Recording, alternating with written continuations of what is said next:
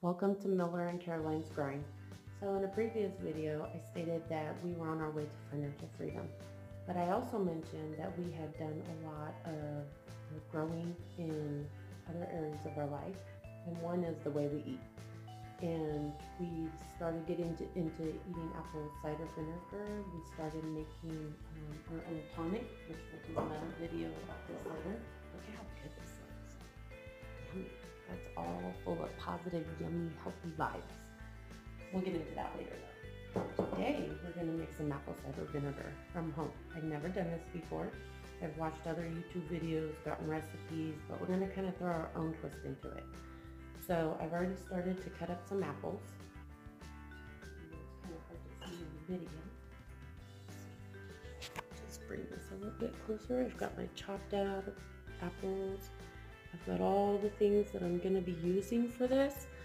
I'll put the link in the description below in case you want to purchase your own things.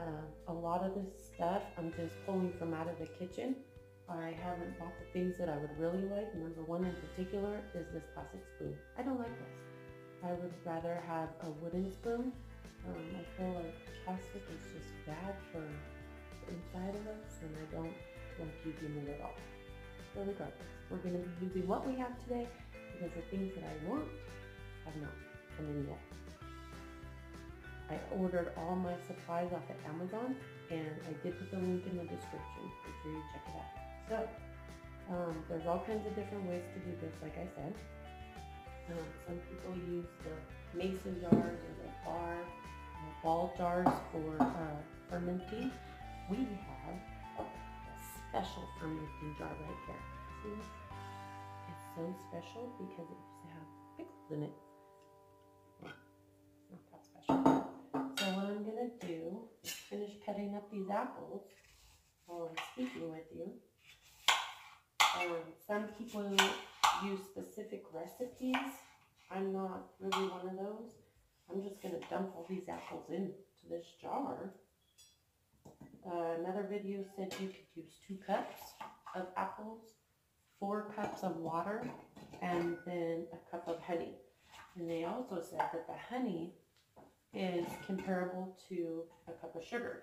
So if you use a cup of honey, it's comparable to a cup of sugar. We're using honey. It's raw and organic that I got from a local store here. I wish we could have went to the actual beehive and got it. Some type of beehive farm up here, but we didn't. I also wanted to use organic apples. We didn't. We just went to the store because I'm so excited to make this. I just wanted to do it.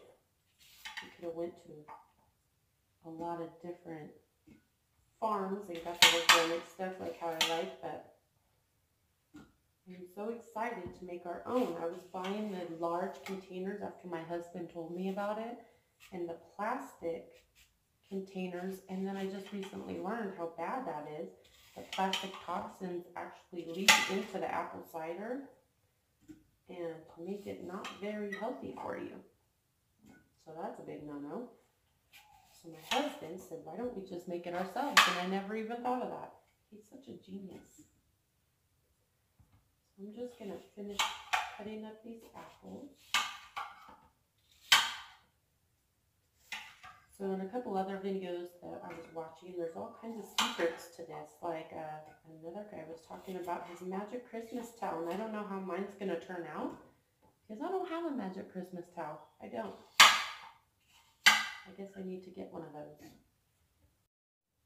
There's a 50% chance that this won't work.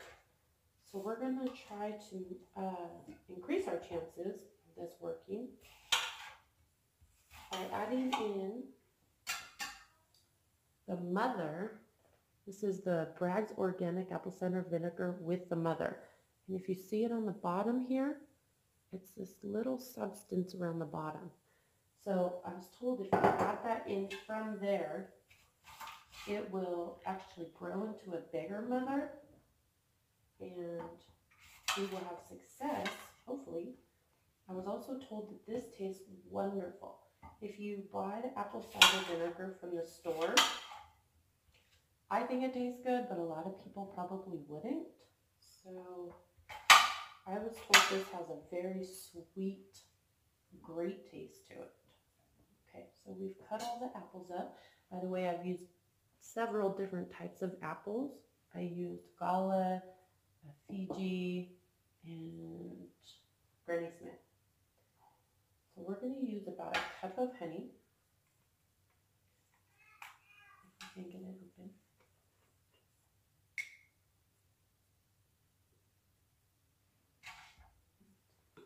Do this for you. Look at all that organic, yummy, raw, good stuff. I hope this turns out good because I can't wait to taste it. So excited. It's really a good feeling making your own product too. It really is. You put all that positive vibe and energy into it. It's pretty exciting.